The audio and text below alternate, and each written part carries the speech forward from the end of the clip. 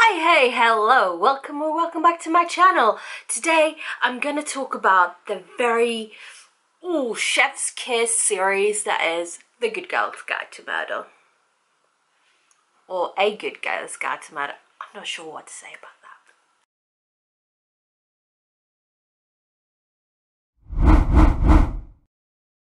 that.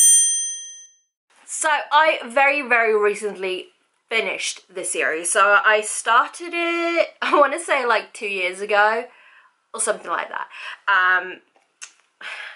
I finished it.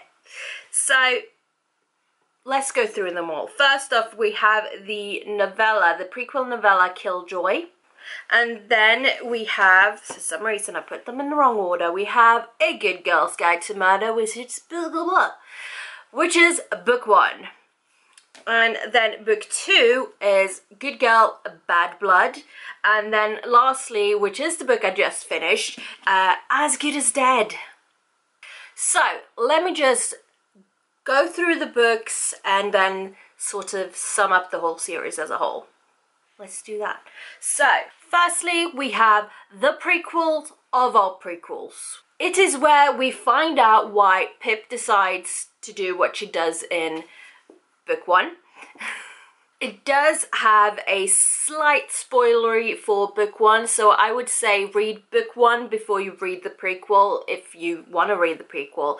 I mean, it doesn't necessarily give you much more information for like book 1 or like backstory. Well, backstory is why she decides to do it. Wow. I wouldn't say it's a necessary read, although it is a very good added bonus.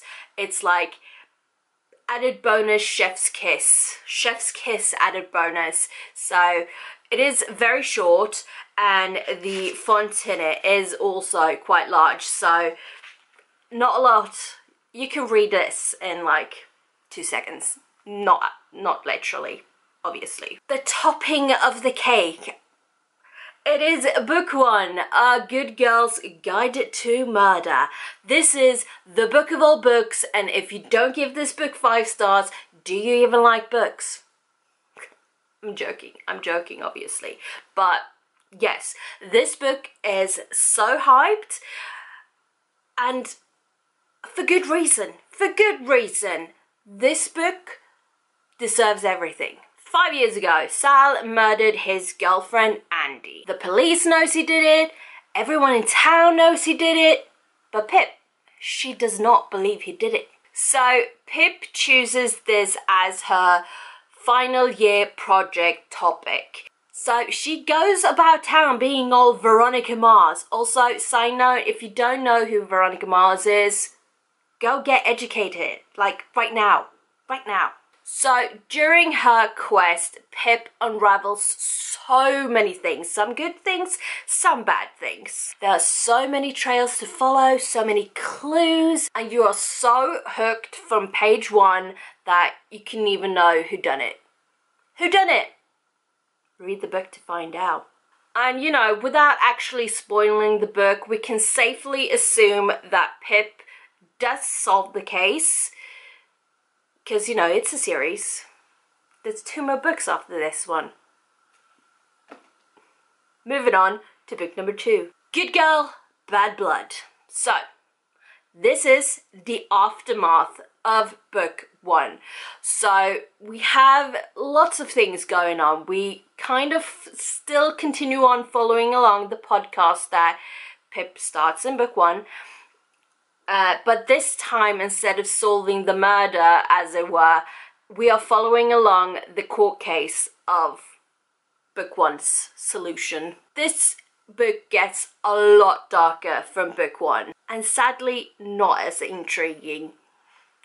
Don't get me wrong, it's still a very good book, but it didn't hook me as much as the first one did. So, as I said, there's lots of things going on. We have the aftermath of book 1, but at the same time, someone has gone missing!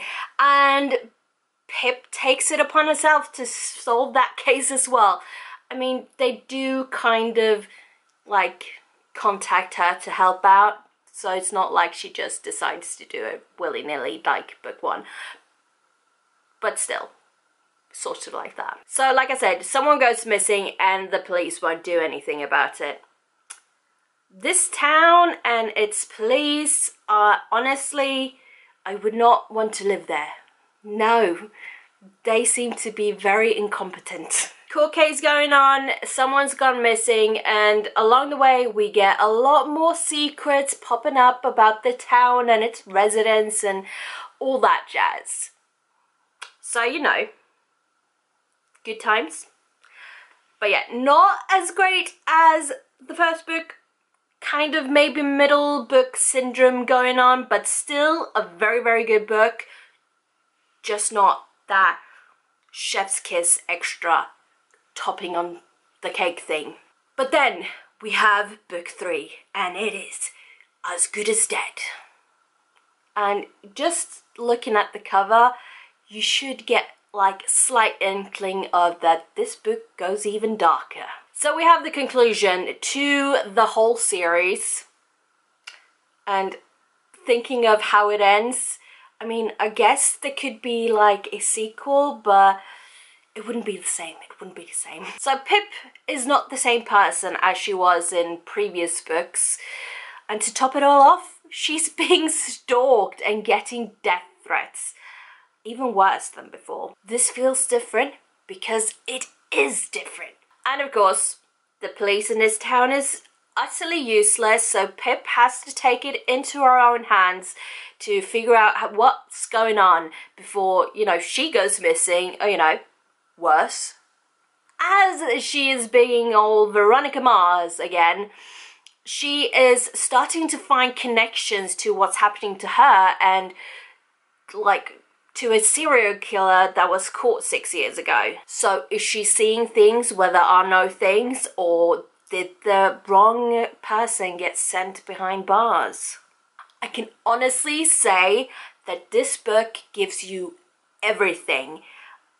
Ooh, you did not expect from book 1 to end up like this, but it's so good, it's nerve-wracking. And honestly, it couldn't have ended in any other way. I will say though that I did figure out who the serial killer is before Pip did, which makes me wonder if Pip was being intentionally stupid or if I'm just very clever.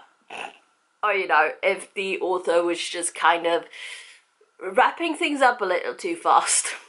So, to wrap it all up, this series gives you everything from Veronica Mars to How to Get Away with Murder. All the vibes, all the mysteriousness, the intrigue, the murder. And everyone should read at least book 1 because so many good things, but you know, you will want to read the last one too. I'm just saying. I'm just saying. So yeah, that is all for me about the series. Go read it. You will thank me if you haven't already read it. If you have read it, please do let me know what you thought about it, because yeah, yes, that is all for me today. Thank you so much for watching. I shall see you all next time. Until then, take care. Up a boy.